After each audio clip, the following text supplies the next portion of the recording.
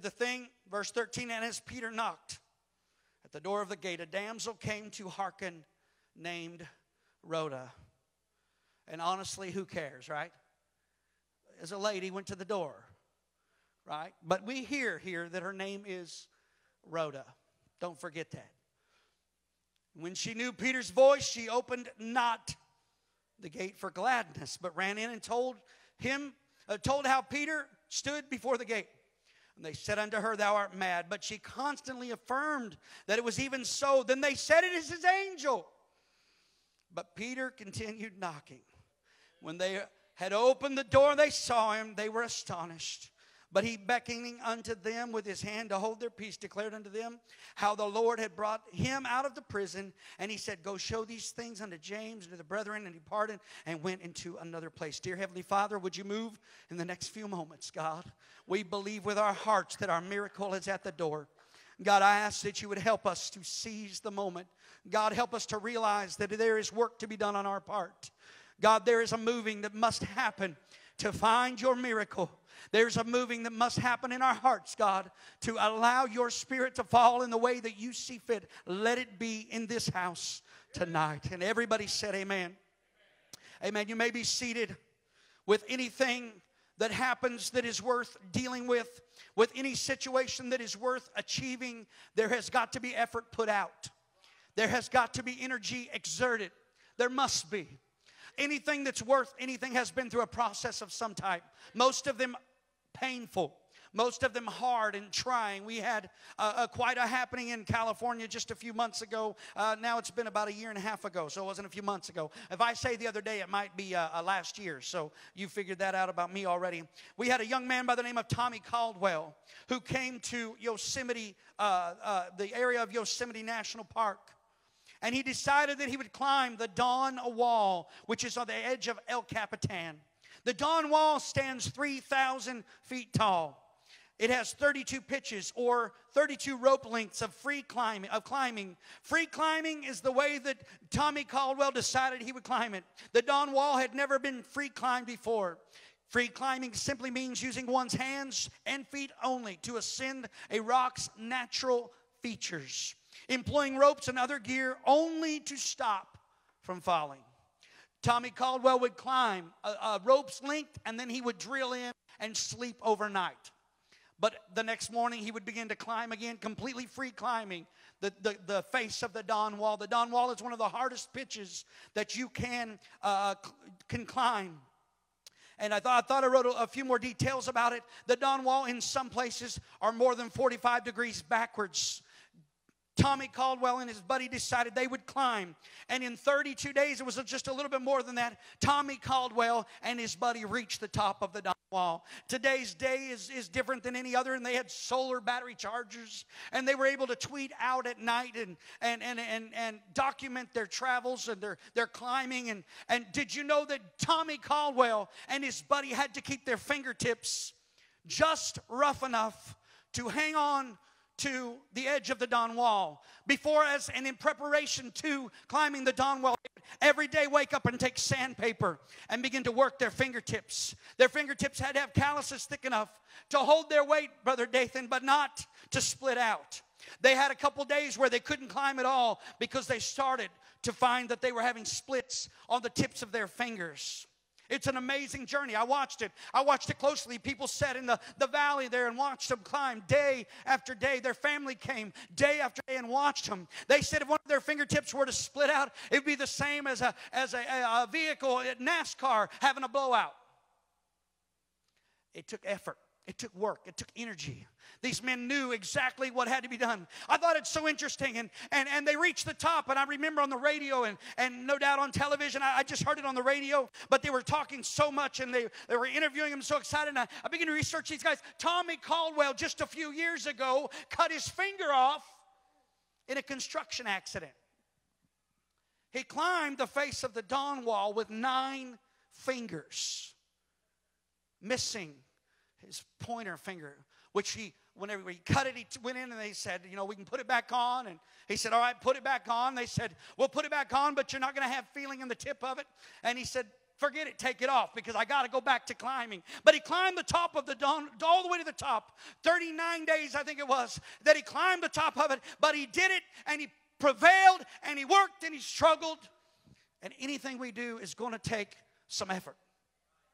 Amen? Amen. We read this story tonight. Amen. We remember this story. We understand where we're at in the story. And we understand that the prayer of the church was being made. And they were having a prayer meeting. And they knew that they were in dire days. They'd already had one murder. And they were fixing to find out that Peter was going to be killed. And they were saying, God, we've got to have your will and your way in this situation. Amen. It sounds like us in America. It sounds like the church in America. I believe that we've seen some reprieve from God in some of our political realms. And just about the time we feel like things are getting better, it seems like the rug's pulled out from under you. And here's another ruling, and here's another misstep. And you just move here to there, and you're trying to cry out to God. And in California a few years ago, they gave us the opportunity to go to the ballot box and vote whether we believe marriage should be between a man and a woman. And I remember we went and we voted, and we worked and we strove, and we voted it down. Only a few months later to find out that the Ninth Circuit Court there in California repealed our vote. So 2 or 3 years later, we went back to the ballot box, and they put it back, and still we did it again. We voted it down. And they overturned it again. I'm telling you, these are the days we live in. We live in a day of tumult. We live in a day of surge, of up and down. We live in a day of up 1 minute and down the next moment. Amen. But we live in a day when we need to understand that we're going to have to see the will of God move in the house of God for the things in our nation to turn around.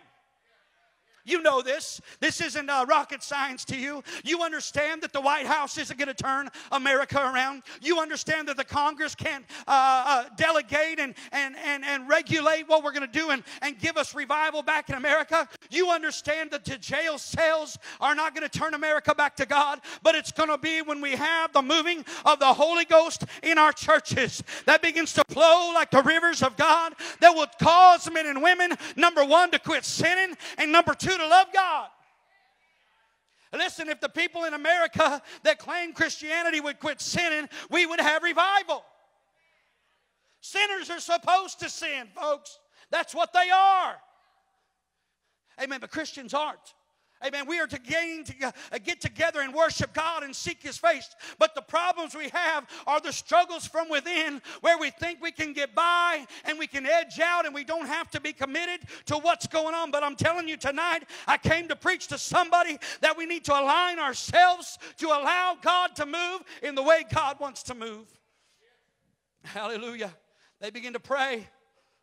They sought the face of God.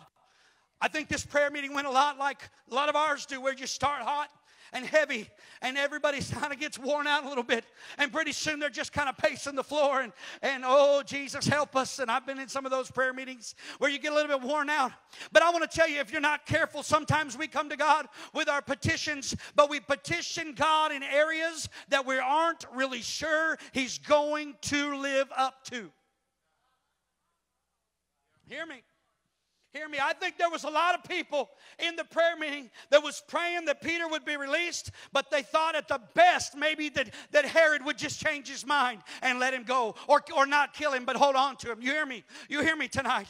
Amen. We have done this for years and years and years. Listen, I've sat on a church pew all my life, and I've seen people, and they come and they just want the meager, bare elements of God when we should be asking for so much more. Listen, we just want people to say our name and remember us, when instead we should be sitting up on the edge of our bed saying, I'm going to get out of here. I'm going to be in service tonight. Amen. Listen here, everything's going the wrong way, but I'm going to step up and believe God to do something that only God can do. I've sat in churches and heard men that were prophets, and the first one, the easiest go-to is, oh, there's somebody here with back pain. Yeah. You live in the obese society of America. Somebody in here is wagging back pain around. You better believe it. Amen. Amen. We could start a jazzercise class and probably eliminate that. You hear me tonight? Amen. We don't need to come to God and ask for birthday cake. This is our problem. We've got to the place where we've just relegated God down to nothing. Lord, would you help my car start? Lord, would you help me make it one more time? God, would you... Listen here, we need to be to the place where we stand up on our feet and say, God, there are mountains that need to be moved, and you are the mountain mover, and I'm going to stand right here until it's out of my way. Listen, we live in a day of evil. We live in a day of darkness. These people that are out here pushing their agendas against the church, you hear me? They are not people you can sit down and reason with. They're not people that you can go and stick your finger in their nose, up their nose, and not up their nose, but at their nose. How's that? You can't just point at them and say, listen here, you're wrong and you're going to hell. And they're going to say, whoa, whoa, whoa, whoa, whoa, whoa, my bad. It's not going to happen. These people are hardened in their sins. Hallelujah. But I do remember the story of Rahab and those spies. And I remember how she told those spies, listen here, when we heard how God brought you across the Red Sea, amen, our hearts didn't melt within us. They were hardened by the sins of the world. But the power of God is great enough to move mountains. The power of God is great enough to meet you in your time of need and give you the miracle you could only dream of. Hallelujah. Would to God we would desire a miracle that only God could do. Would to God that we would believe He will do what He says He would do. Hallelujah. I would to God that somebody would get a little pressing on the pastor a little bit. I've seen men and women in our church come and they get so excited about the things of God, they almost drive mom and dad crazy. Amen. But in every situation, if you let them go long enough, all of a sudden you see the hand of God begin to move in a way you never thought He would move before. We had a little lady in our church got so deep in the Spirit of God one Sunday morning before church. We came in, we sit down, we do a little opening before Sunday school. The power of God hit her in the corner of the altar. She got up and she began to preach. You hear me? It wasn't her because she is no preacher. But she began to preach the Word of God. Amen. She was so under the burden of God. People begin to fall in the altars. People begin to give their hearts and their lives to God.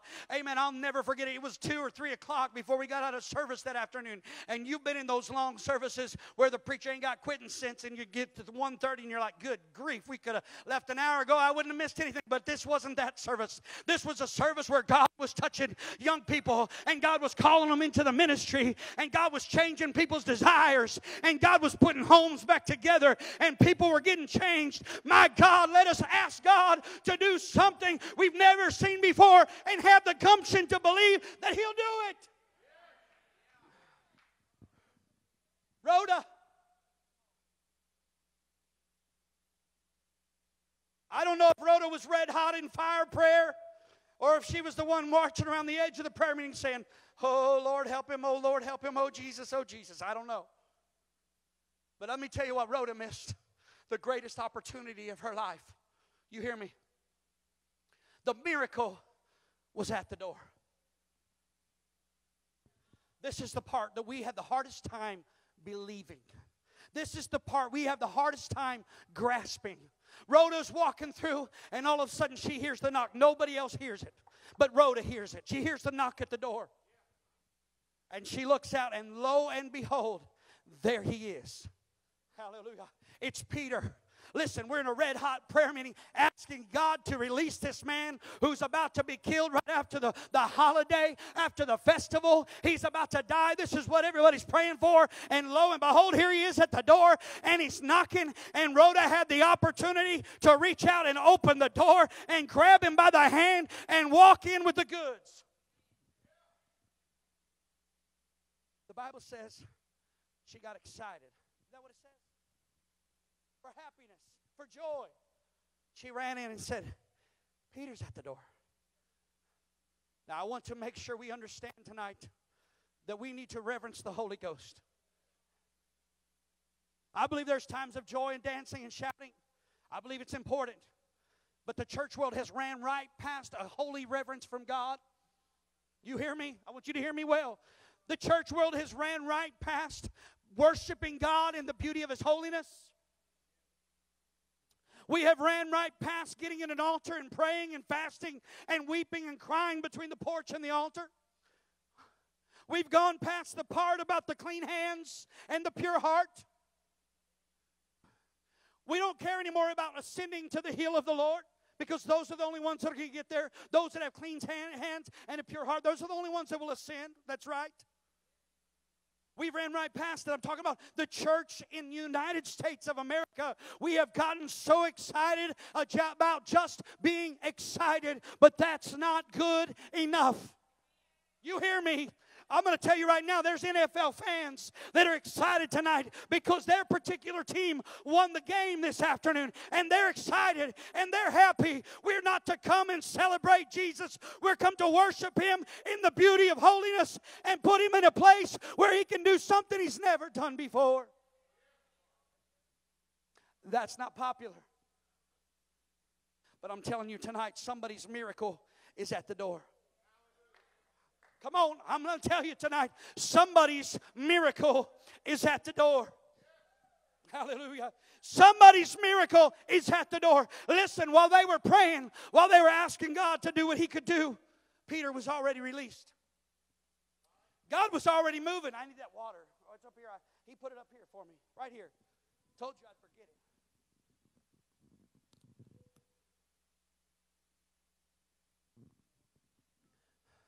While they were seeking God, Brother Moreno, Peter was already walking the streets as a free man. I want you to hear me. Amen. Some of you have sat here for years and years and prayed for the same thing. Some of you have sat here for a long time, and in the back of your mind you think, wouldn't it be great if God would? But I want to tell you, God already has. What He's waiting is for somebody, amen, that He's given them the opportunity to reach out and do something out of their own character and reach for the door and open it up and let God be God. Amen. He's not waiting. He's not holding you at bay because He doesn't like you. He's not stopping you because He don't think you're ready. He's just waiting for somebody to say, God, I believe it. Hallelujah. Hallelujah. She was so happy. She ran in there and they said, you're mad. You're crazy. California, they wear these shirts. They may wear them in Texas. Says, you mad, bro? Anybody seen those? You mad, bro?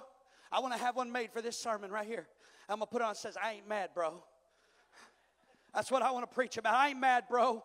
I ain't mad. She walked in there. The reason why they thought she was mad, I want you to hear me tonight. There's only one reason why they thought Rhoda was mad. Because she didn't have Peter. Brother Johnson, she didn't have the goods. Because she had prayed for it. She had seen it. But Brother Moreno, when it took time and faith to step out and open the door, she was just so happy she turned around and ran off and left Peter on the other side of the gate. I want you to hear me tonight. The reason people sit outside of our church pews, our church houses, and they say, oh, look at those people. They think they're better than everybody else because they got standards and they get together 3 times a week. And the young people just line up and do what Brother Tucker asked them to do. They think they're better than everybody. Let me tell you right now, they're sitting around saying those people are mad, but we are not mad, bro. I'll tell you why they think we're mad, Brother Johnson, is because we have got to produce the goods. Let it be in the house of God that we would realize the miracle is waiting for us. What we need is young people who will spend time in the altar until they can walk to the gate and let the miracle come in. Oh, hallelujah. The miracle's at the door. Somebody's miracle tonight is at the door. And you've been sitting around mad. Everybody's saying you crazy. You are off your rocker. You have no idea. You're insane. You just keep rattling on about this and that because you've been saying it for year after year. You've been coming and asking the pastor to lay hands on it. You've been asking him to pray for it. And we have a heavenly Father in heaven that would say, if you would go to the gate, I have sent your miracle. It's there. Let faith arise. Let the enemies of God be scattered. You hear me tonight? He said, I will prepare for you a table in the presence of your enemies when you aren't crazy, but you have the miracles of God. Hallelujah. Woo. Hallelujah. Hallelujah. Where are the miracles? Where are the ones that have gone out and we've prayed them back. I'm going to ask you, and you've seen them and we've had them. But I believe that God wants to send a deluge of people coming back and getting right with God. People are hurting. People are blowing their brains out with drugs. You hear me? People are out on alcohol right now. They don't know what's up from down. People are leaving their kids at home. People will do drugs in front of their innocent children. People will perform sex acts in front of their kids. They're sex crazed out of their mind. This world is a mess. And they're sitting around pointing at us and saying we're mad. No, sir, we're not mad. In fact, we know where the gate's at. And He's called me by name, and He's given us an opportunity to realize that our miracle is at the gate. Somebody needs to open the door tonight. Oh, yes. Hallelujah. You're crazy. You know why they thought she was crazy? Because she didn't have Peter with her. You got that husband that don't love God the way he needs to. Quit nagging on him. Get full of the Holy Ghost. That'll change him. You come in and you be the angel of God that God called you to be. You be the helpmeet you ought to be. And you'd be surprised what He'll do. He'll quit calling you crazy, and He'll realize that there's already been a miracle. Hallelujah. And it'll change the way He acts to you. That didn't go over good at all. Somebody's got a bad husband or a bad wife. No, sir, you don't have a bad husband. You have the gift God gave to you. And some of you wives ought to kneel down and pray and realize that the answer's already been sent to the gate, and say, God, what can I do to get the door open? I believe the help is on its way. I believe my miracle is on its way. Let me go back in and realize that there can be rejoicing because we're not mad. We've got the goods. Oh, yes. Hallelujah. Hallelujah. Somebody needs to open the gate tonight. Hallelujah. I said somebody needs to open the gate tonight. Hallelujah. Hallelujah. I don't know how to preach it to you any better. That's all I can tell you. Is somebody needs to get to faith tonight. Some of you need to realize what you're waiting on and realize God's trying to give it to you, but the latch is on the inside, and you need to step out tonight, and you need to go to the place where you understand that you've been called crazy and you've been getting laughed at, and they've been saying there ain't no way it's going to happen, but my God says I will give you the desires of your heart if you'll seek me early. If you'll knock and keep knocking and keep seeking and keep searching, you will find me. I'm not mad, bro. I'm not mad. I've got the goods. I've got the God that can send the miracle to the door. I've got the God that can cause the change to fall around people's feet. Hallelujah. Oh, yes. Hallelujah. Hallelujah. Prayer is the petition, but faith is the reaction. And God's waiting for somebody to stand up and say, I'll react to the fact that I've already put it in the hands of God, and I believe He will answer me in my time of need. Yeah. The latch is on the inside. Rhoda had the opportunity to bring the miracle through the door. Would have been different. Rhoda is that lady that missed the chance. That's all we know her as. We don't know of her really before that or really after. Rhoda's the one that missed it. Rhoda's the one that didn't make it. Rhoda's the crazy one that had the opportunity to bring the goods in, but she did not make it happen. I'm telling you tonight, somebody's miracle is at the door. Boy, we've seen the miracles. Hallelujah. I've been there. Listen to me. Why am I preaching here tonight? My grandmother, at 9 years of age, she was born in 1912. My grandmother, she passed away at 100 years and 6 months. Brother Brent Gregg, you'll remember my grandma Peters. Amen. Just hours. She hadn't talked for days and days and days. Just hours before she went home to be with the Lord. She sat up in the bed and started praying in an unknown tongue. And then she started praying for Chucky Boy. She hadn't spoken at least a week, Brother Dathan. My aunt, who she was staying with, called me and said, you got to get over here and hear this. Mom hasn't said a word in English for a week at least, and she's up in the bed praying for Chucky Boy. I'll tell you what, she was reaching God one more time. She was saying, listen here, God, He's my miracle. He's at the gate, and I just want to open it up before I leave this world. Thank God. Hallelujah. She prayed for me. Hallelujah. Her and her sister laying in bed, sick, about to die, 9 years of age. They were Methodist people. The Pentecost had just come to their town in Willow Springs, Missouri. They were known as the crazy people. They were about to die. One of her uncles said, "Do you want me to go find those people down there?" And my great-great-grandpa said, "Oh, no, don't do that." Said, "They're crazy down there. They sprinkle stuff on people. They got powder. That's what they do." He said, "Yeah, but they have healings." And they got dire enough, they went to the gate, hallelujah, and they called the Pentecostals in. You hear me? 9 years of age, my grandma and her little sister laying there about to die, and the Pentecostals had the goods, hallelujah. They laid their hands on them. God raised them up. My grandma would stand up and testify. She said, "I'm so glad God filled me with the Holy Ghost and fire." That's what she'd say. And she began to speak in tongues. And when she entered the gates of heaven, she was speaking in an unknown language and calling on the God to help Chucky boy. And I feel the anointing tonight because somebody went to the gate. Oh, yes. Hallelujah. Hallelujah. Hallelujah. Hallelujah. My great-grandfather was a circuit riding preacher. My daddy's been a preacher for 52 years. You hear me? Why? Because somebody opened the door. Hallelujah. What if they'd showed up and couldn't produce? You tell me, what if they had showed up in my grandma's hospital room and couldn't produce? Well, they didn't have anything, but they knew someone who could do the job. Hallelujah. Amen. I'm not trying to put any accolades where they don't belong, but I'm telling you, let us, Brother Tim Laredo, be the men and women of God that we say we are. Let us be Faith Tabernacle. Hallelujah. And people will know that they can bring their sick and their maimed and their hurting and their diseased into this house, and they're going to find that we're not mad, but that we will go to the gate and we're going to open it because we believe the miracle has already been sent to us. Oh, God help us. Hallelujah. Hallelujah. I was born with a severe bowel problem. It's a gross topic.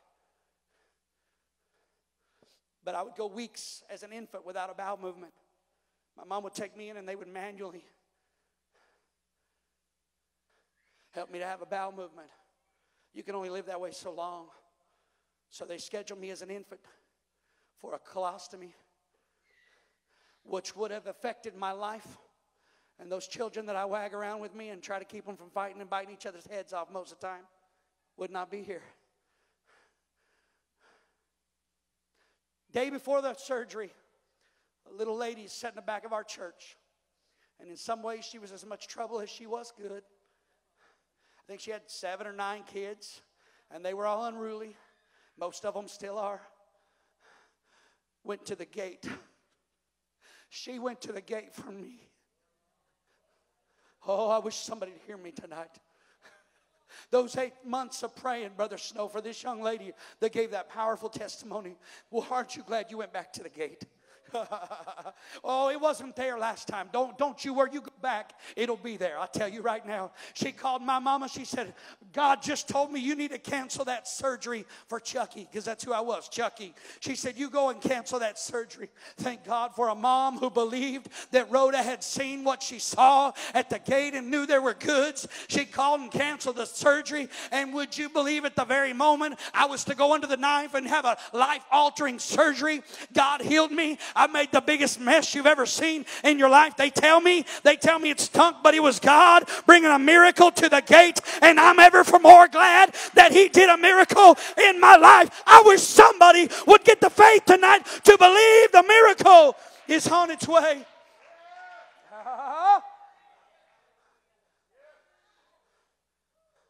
My mom had a big cyst come up on her arm. Black and blue and yellow and green and purple. It was horrible. Size of a golf ball up on the higher part of her bicep. It was painful. It got so big and sensitive that she couldn't hold the grandbabies anymore. She'd had them pray many, many times. She was in a women's meeting. I don't know, it had gone maybe a year and a half, 2 years. And my mom and dad, they're people of faith. Brother Johnson, you're right. They believe in God and His healing power. Dad couldn't sit up. He was passing out every time he sat up. Just 6 years ago, we were talking about it the other day. Literally, every time he sat up, he passed out. We laid him out on the tile floor. I said, Dad, you want me to call the paramedics? He goes, that's not what I believe. I know all of you would have said, yeah, give him a call. But Daddy didn't do that. He believed God was his healer. He said, I actually feel pretty good on this cool floor down here. Why don't you just pray for me? Amen. I called brothers and sisters and we laid hands on him. We got a couple cell phones out. We called different ministers across the country. We had them praying in Virginia and Oklahoma and Florida, wherever else, Arkansas. They were laying on his belly and there was men of God reaching heaven, and we laid hands on him, and pretty soon he got up. He said, I believe I feel better. Never saw a doctor, never had a prognosis or a diagnosis, and he's healed today because that's the God we serve. He's a miracle answering God. I want to produce the goods when it's time to produce them. Hallelujah. Mom was teaching women's meeting. Actually, you know what? It was in the whole service. And God spoke to my mom and said, bare your arm before the ladies. You know my mom. She don't bare her elbows, much less her bicep. Her first answer to God was, I don't think I can get this shirt up that high. She told my dad, God's telling me to bare this arm to these ladies. Have them pray for it. Dad said, do it. They got all the ladies over on one side of the church. And she got that thing up just high enough. And they laid hands on it and began to seek God. About 3 or 4 days later, I heard a scream from upstairs. I had no idea what had just happened. Went running up there, and my mom was squealing. She said, it's gone. Hallelujah. And today she has a little indention where it used to be. She don't know what happened to it. It didn't pop out. It didn't make a mess. It didn't bleed. It was just gone. Let me tell you, somebody's miracle. And I know this sounds like physical healings, but it doesn't matter what you need tonight. The miracle's at the gate. Don't you go by the gate and forget to open the door. Amen. Don't be mad. Don't be crazy. But let's find God that He's as good as He says He will be. Hallelujah. Hallelujah. Oh, God, help us. Hallelujah, hallelujah, hallelujah. Courtney, come get ready to sing some more of that God Will Move. My dad fell off of a 6-foot ladder standing on the top of it. And I guess he didn't read the part that says this is not a step. Fell flat off on just right on his tailbone. Wow. And he couldn't move. Somehow he got home to the house and called my brothers and I. And he said, I just need to turn in the bed. But he couldn't stand for you to touch him. We grabbed the sheets of the bed and turned him to get him straightened up in the bed. That's how much pain he was in. And Dad believes God's the healer. And he went day after day. And we couldn't hardly get him into the bathroom and back to the bed. He was in horrible pain. Finally, the associate pastors in our church, they said, you know what? We know a chiropractor who's a Christian gentleman. Why don't you at least talk to him? Why don't you at least go see him? See if maybe he could put something back in place. Dad said, I'll call him. Monday morning, Dad got him on the phone. And the guy said, brother. He said, yes. He said, tell me where you're hurt. Well, he said, first, the chiropractor said, brother, I'm sick. I can't see you today. I got the flu so bad, I can't see you. He said, but could you tell me where it hurts? Dad said, yeah, it's just down there on my lower part of my back. He said, can you reach it? Dad said, I believe I can. He said, well, I want you to put your hand on it. So Dad got his hand back there, and he was ready to figure out which way to push and pull. My dad laid his hand on it, and that old man of God began to pray. Begin to get a hold of God. Begin to petition the throne of God. He began to go to the gate of God.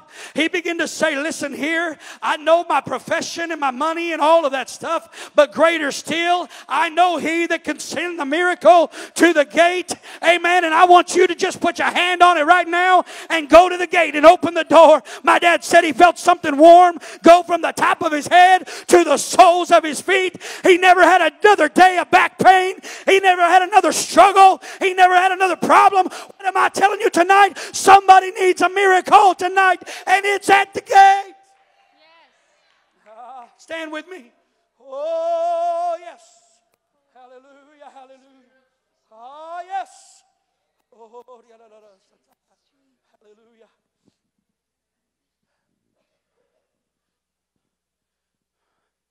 I want to encourage somebody tonight that you need to get up and go. I'd like to encourage somebody to believe God enough to go. I know my style is a little different than Brother Snow's, and he'll be back soon, but I'm going to tell you right now, the message tonight is, it's at the gate. It's at the gate. Can you not see it, folks? Do you not realize what God wants to do? Are you not hungry for what God wants to do in your life? Do you not understand? Are we not hungry? Are we not churning? Are we not desiring the things of God and the answers that we are searching for? And are we not hungry enough to realize that we, each and every one of us, have so many needs that we need God to move in a new and a fresh way and to reach down and do what God can do? There's nothing my God cannot do. You hear me tonight? There's nothing my God cannot do. He's a mountain mover. Hallelujah. Your answer's at the gate tonight. I want to tell you, your answer's at the gate. Amen. Your answer's at the gate. Are you crazy? Are you mad? Are you just jabbering? Is it just another day and another opportunity just to spend another Sunday and make sure your name is marked present here at Faith Tabernacle? Or are you petitioning God to send a miracle that's greater than what you've ever thought of before? Amen. I heard a man preach the other day. He said, if your dreams aren't bigger than yourself, then they're not the dreams of God. I said, well, praise the Lord. He said, you need to dream something great. We're in a dire need. We just built a beautiful building, but we need money. That's just the truth. I said, God, would you send $1 million? Man, that's a big dream. He said, no. He said, I'm believing God to send for himself $1 billion. I thought, isn't that kind of crazy? No, not with my God. There's not a difference between $1 million and $1 billion. You hear me? Hallelujah. There's not a difference between a person who's sick with a sore throat or a person who's conked out on dope. You hear me tonight? There's not a difference in my God's eyes. He can do the miracle. Yes. Will you move? Will you open the gate? Hallelujah. What do you want me to do? You want me to shout? You want me to run? I tell you what I want you to obey God. It may be tomorrow while you're driving down the highway. God may say, pick up the telephone and call a certain person. Amen. It may be tomorrow when you walk in and you face that ugly boss that you're just about worn out with, and God will speak to your heart and give you the words of life, and you can speak them at that moment. Amen. It may be when you kneel down beside your bed tonight that God will lead you in a prayer for your unsaved loved ones that you've never prayed before. But God can do something greater than what you've ever asked Him to do. I wish somebody would get hungry to see God move in this house. You say, I know my miracle is at the gate and I'm going to answer it. Somebody needs to step out tonight and make a step of faith and say, I believe it. I believe it right across the front of this church. I believe my miracle is at the gate. I believe my miracle has already been sent, and I'm going to open it. Hallelujah. I'm going to believe God. I'm going to trust God to be what He wants. Hallelujah.